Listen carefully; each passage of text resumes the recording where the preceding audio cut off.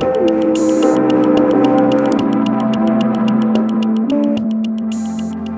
Paul Finch, Programme Director of the World Architecture Festival, and it's my pleasure once again to talk to Paul Flowers, who is Head of Design at GROHE, which is part of the Lixil group, a huge Japanese conglomerate. And we're going to talk today really about the conference theme of the festival this year, which is 50/50, looking backwards, really not so much at how people used to do things, but when they were doing those things, what were they thinking about the future, and what are we thinking about the future today? Welcome, Paul. I imagine that when you were at design school, you were taught by people who were actively taking part in the events of the 1960s, or at least had a good memory of them. What does that mean to you today as a designer, the whole 60s thing? I guess looking back at design was very much hands-on, particularly in product design. So I think there was a heavy emphasis around ergonomy and making models and physical objects. It was really all about the physical in that period. So whereas now it's a lot of things are digital and they're content-driven, in that period I think everything was very physical, very tangible. So the approach to teaching, I think, at colleges and universities, as you say, from people who actually practiced probably in the 60s, 70s, I would say, was much more physically driven. And there was a tremendous optimism in the 1960s, which one sees in design and in architecture and in fashion and in film. Was that, do you think, because the era of the war was over and people had just stopped worrying about that sort of thing and were more consumery? Or was it a kind of hark back to the 1930s and life is about pleasure? I guess it's always a bit of both. I think, economic prosperity of that period, I think there was an optimism, there was a concept that the future was going to be very interesting. When people looked to the future, I think they were extremely positive about that anyway. There were lots of, I think, opportunities for creatives in those periods, like you say, everything from music to fashion and to design and even architecture. And so I think we kind of see that happening again, but on a global scale now. So it's very different because in that period, of course, communication was radically different. I mean, if you wanted to talk to people, you'd have to write a letter and send it off, and correspondence and the way people communicate was so different. So I think nowadays there's still that kind of optimism even today, I think, and even more so. But the rate of communication and how we interact with each other it's changed remarkably. And do you think that the speculative nature of design itself, that you may know what a commission or a brief is, but there's a point at which ideas are fluid, you're not quite sure where you're going, and then something crystallizes.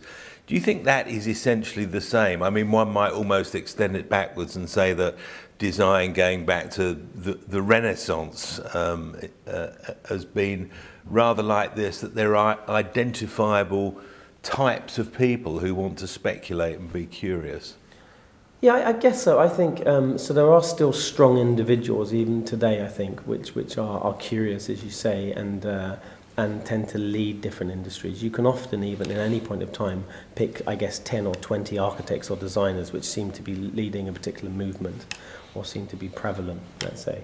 But I think in general now we have access to so much information, so much inspiration from travel, because people are traveling more than ever, from let's say digital sources like Pinterest and all those things. All of these different tools and applications are giving people far more access to different routes of inspiration. Research, it's so much easier now to do research because of the rate that you can access the research and get to the important parts. So it's not like even, I mean, not talking about going 50 years back, but even 20 years back for me as a designer. I've been practicing for 20 years.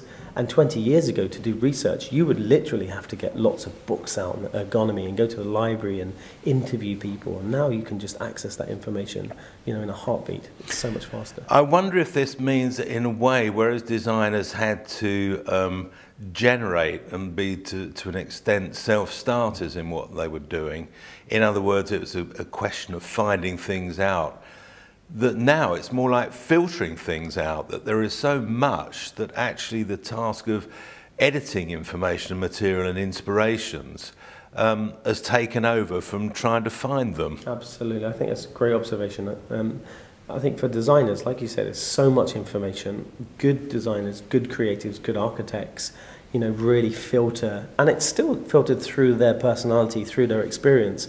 As design maybe have been led in the past by individuals, it's still an individual that's filtering all that, that's coming to a conclusion. So you're still getting, let's say, the individual touch on that, and the filtering is what makes, I think, a great product, a great building, or a great environment.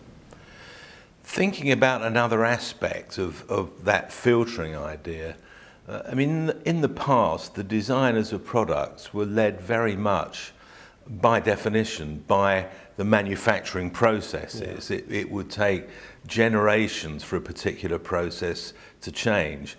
That's not really any longer the case, partly as a result of digital manufacturing technology. And I'm wondering whether, in the work that you see in your various roles, whether actually the question of industrial production has moved to concept and imagination as much as the kind of physical business of making something, or is that an exaggeration? No, I don't think so at all. I think, again, I mean, even when I started my career, it was very much, you know, you'd go to the factory, you'd understand what the factory could produce, the kind of machines they had, the kind of technology they had. And you'd really try to work around those aspects of the company you worked for, and let's say use the assets they had in place, so you could really produce things, let's say, to a realistic cost and time scale. But now it seems to be completely the opposite. I mean, when I design now, I'm not thinking of what we can make in the factory. I'm thinking of what do people actually need, what do people actually want to buy, what do they actually want to interface with, and then we're finding ways to produce that. And that's just at a period that we're at now. And then, of course, with new technologies coming through, like 3D printing and those kind of applications, where you start to move to not having to invest in huge tooling, but individual production, you have so much freedom that I think it's completely turning the whole manufacturing footprint and how companies think about producing products radically. Now, this is a really fundamental change because it suggests that the designer, instead of being part of a supply side proposition, which is we make that, it sells, you just tweak around with it a bit, it's more like, well, what could we make? Because we know we could make anything, and with 3D printing you're moving to the point where you're inventing or exploiting a production process which is remote and kind of could be owned by anybody. How does that actually change the psychology of the designer, do you think? Because on the one hand, it's immense freedom, but on the other hand, with immense freedom, rather like the cartoon of the man with the ball and chain, and the chain is snapped and he's actually looking rather worried about what happens next. Is there a sort of concern that because you could do anything, actually what is it that you precisely do? I think there's a huge concern. And when I speak to lots of designers and architects, often the worst brief you get is a completely open-ended brief that could be anything, because it's limitless. You don't know really when to stop. And so I think often it's quite stressful to have that kind of brief. It's something that people often crave. They long for an open-ended brief where you can do anything, but when you actually get that thing, I've had it in the past, and it's really stressful because, like you say, you want to keep examining every possibility. And I think the creative process is a bit like a tree in a way.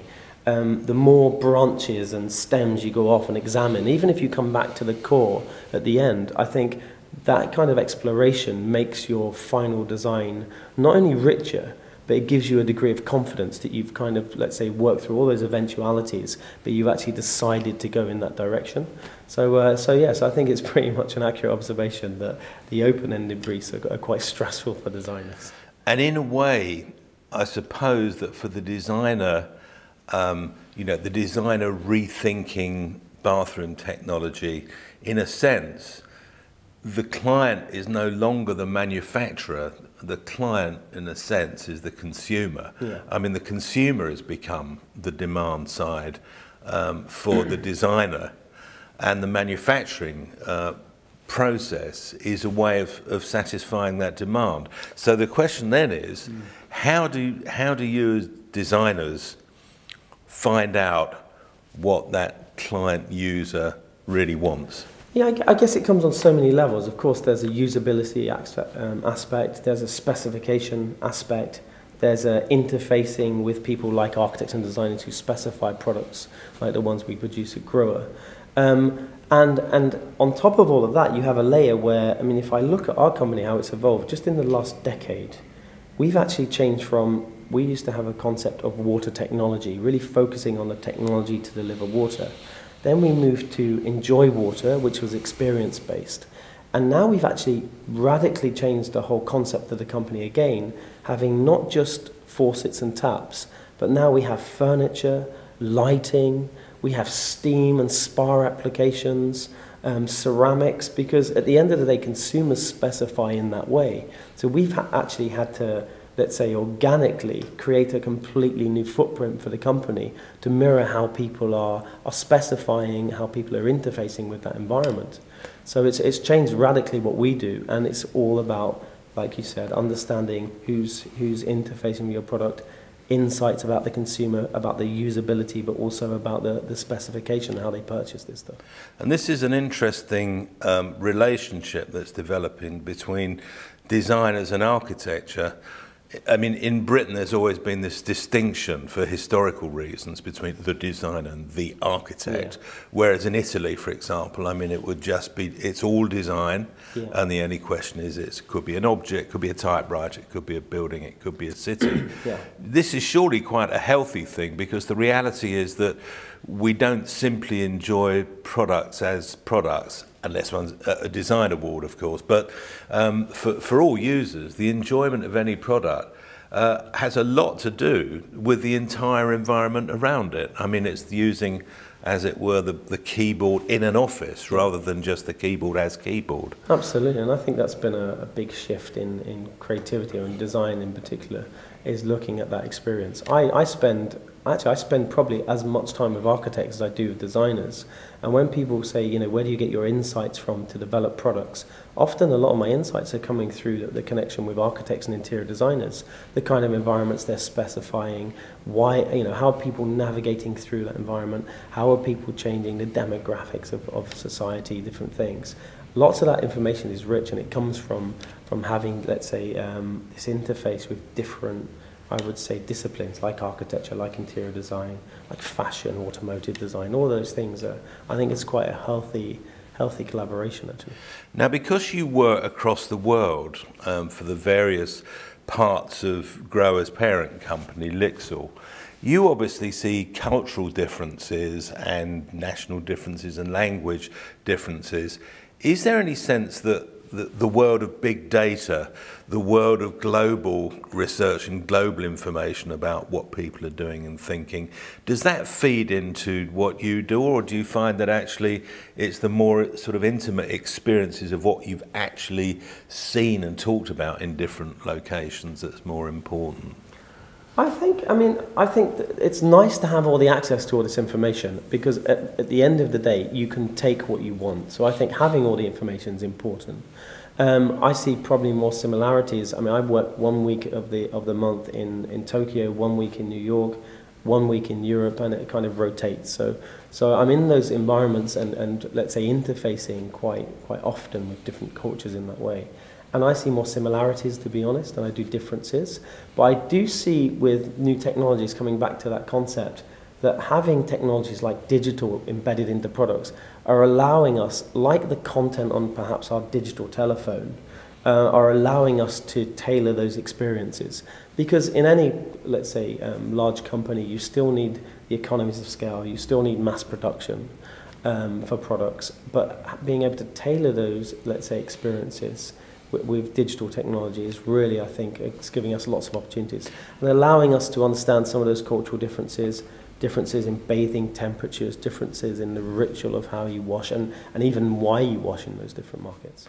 And you, as a customer of hotels across the world, must be very conscious of of at least two strands, which may create tension, but it may be creative tension of whether, if you're in a hotel in Tokyo, you actually want the same experience as if you're in a hotel in Barcelona, or whether you actually want it to be authentic, if that's the right word, in whatever location you want to be in. How do you personally, as an inveterate traveller, deal with that? Do you like similarity or do you like difference? I guess that's really a difficult one, because I think I bring my own similarity into, I have a ritual of how I interface with those environments. So that kind of comes from yourself as a traveller. And when you're travelling constantly, you really are ritualistic. You really do have things in certain ways, in pockets, and how you do things. I still like the fact that there are cultural differences, but there are some, I think, like the values of a person or values of a company, they don't tend to change. So you're looking for similar things. So even if you're going into different countries, you're still looking for, let's say, a similar set of qualities.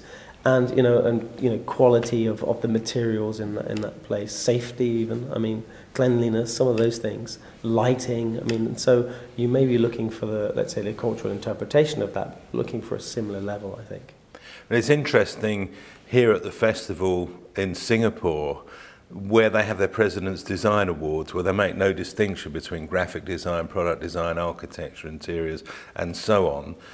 But the designers seem to me are recognisable types with recognisable interests that you could transplant more or less anywhere in the world. When it comes to hiring designers within the group and at GROHE, do you find that it's pretty multinational these days, and that the background of designers and their education is similar enough for you to maximise your choice?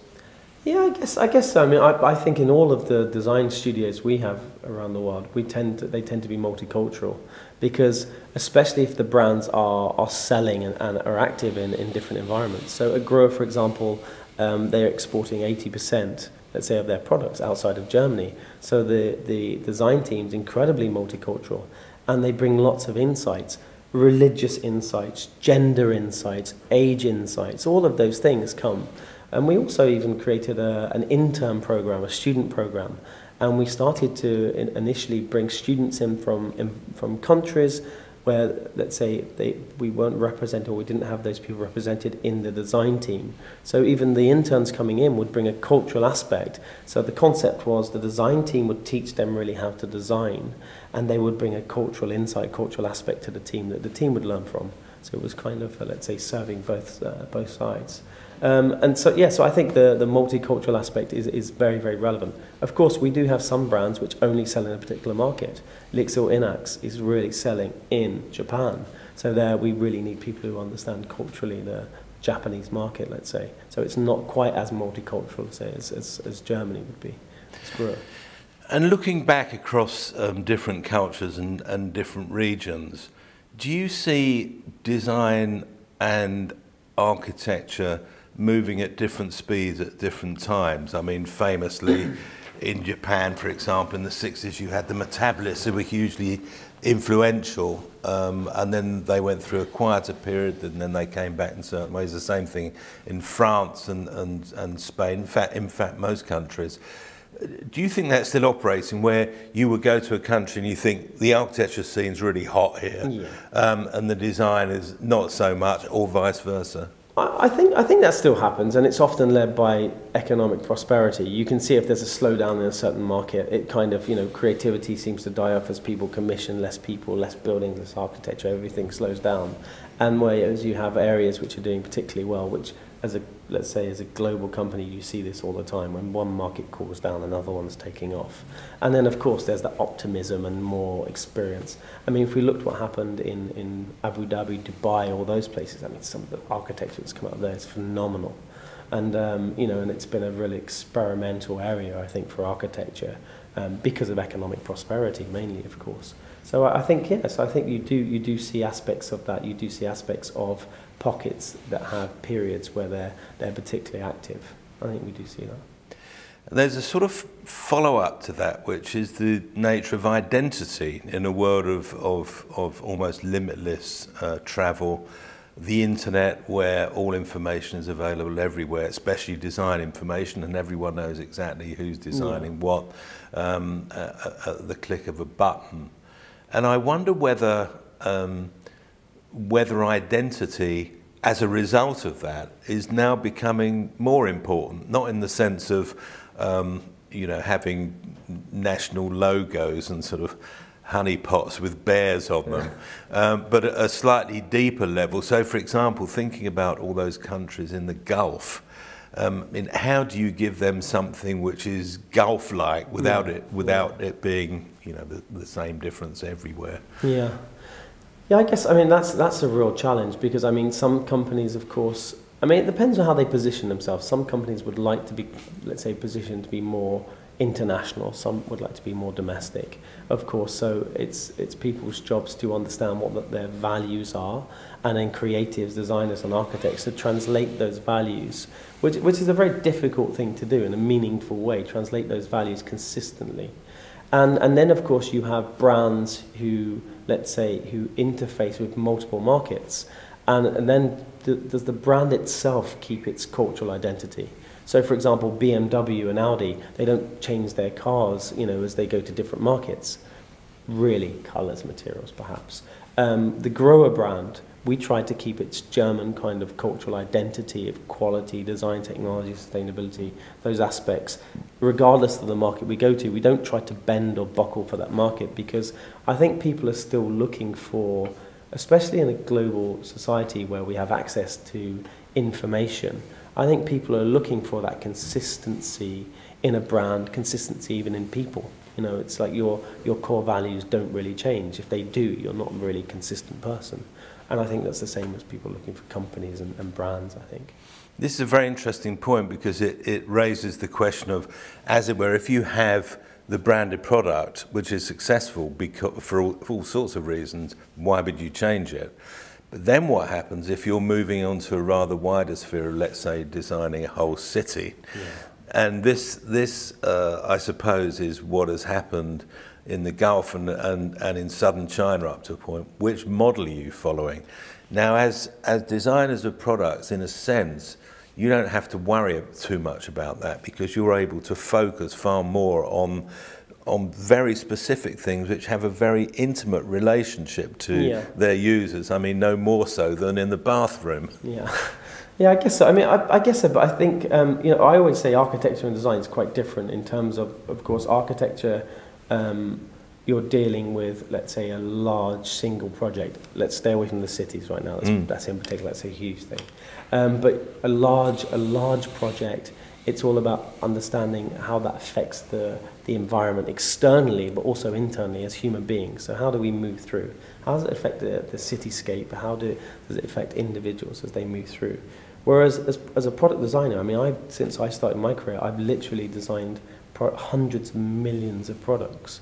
I mean, one of our ranges that grow, I mean, we sell, you know, 4 or 5 million pieces a year of a particular product. You know, and if you were to stack that product up, it would be probably 10 times higher than any building on the planet. So, you know, it's so bizarre. The scale is so different, but similar in its magnitude. So when we produce a product that's going to be, you know, in the hands of 2 or 3 million people, which may be in a hotel, which are in the hands of different people, you start to have the, let's say, the challenge of really understanding how can that thing be relevant and have the flexibility in that concept to be relevant to so many people.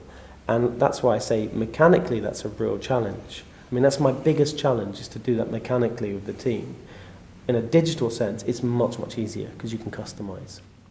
And I suppose the point where product design meets architecture, I mean, both literally and metaphorically and diagrammatically, is in time and in space. I mean, I'm thinking about the way in which domestic objects are used in the home. Yeah. Now, whoever's created the building envelope has created three-dimensional space, which is what architecture does.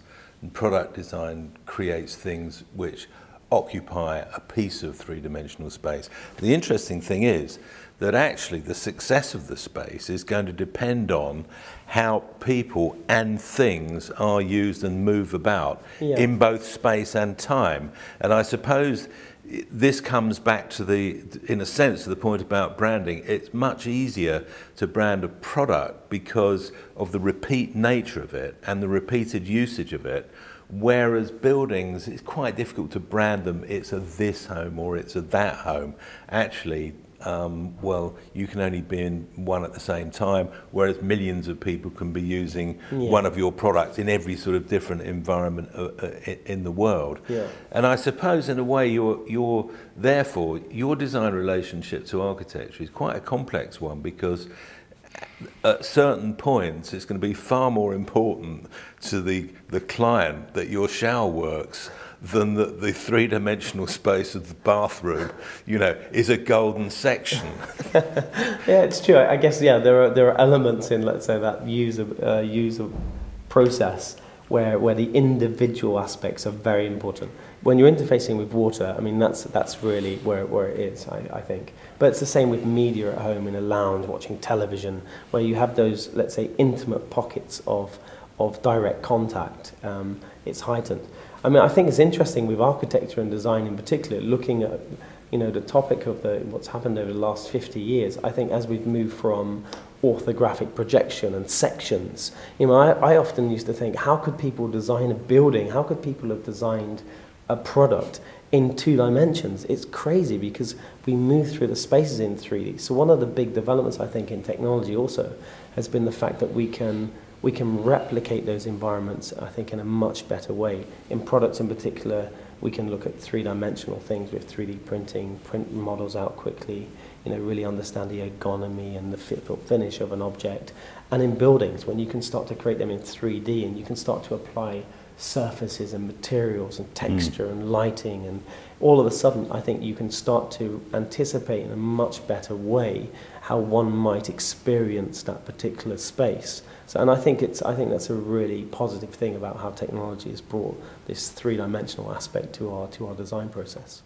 And as a final point, you have talked in the past about GROHE and the way in which the technologies and the products that you were developing were allowing much greater user control, the presetting of temperatures, if you like, some inbuilt knowledge, or you might almost say on the part of the product, about the needs and desires of the consumer. And in that notion of prediction, you know, the history of the next time somebody wants a shower is one thing, but do you think that trend of products and environments, sort of immersive environments, if one wants to use that phrase, is that the way you see things moving, that increasingly we will be able to program or even just allow the systems and the products around us to understand what we're probably going to want, so that we have to make fewer choices about minutiae? Yeah, I mean, one would hope that that would be the direction technology would be going in, because that's when it becomes useful, you know, not when it's demanding. So, you know, we all have different, let's say, pieces of technology that help us. Navigation, for example. You know, I can remember the transition from maps to navigation systems, and, you know, people were quite nervous about that in its sense, but I can't imagine going anywhere now without navigation, because it's just so easy. It helps you get from one point to another in a really efficient way that allows you to spend more time and experience interesting things. You could argue you no longer get lost, so you lose the concept of wandering freely and discovering new things. So there's always a positive and a negative, I guess. But I think technology in general will start to be, I would say, it will move from more passive applications, so it serves us, we control it, to more active. It will start to anticipate. It is starting to anticipate.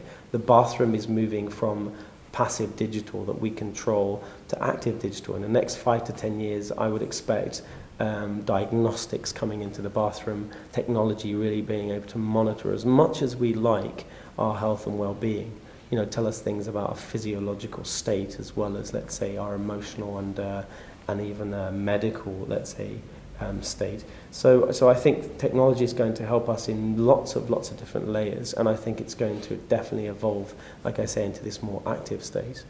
Paul Flowers, thank you very much. My pleasure. Nice to see you.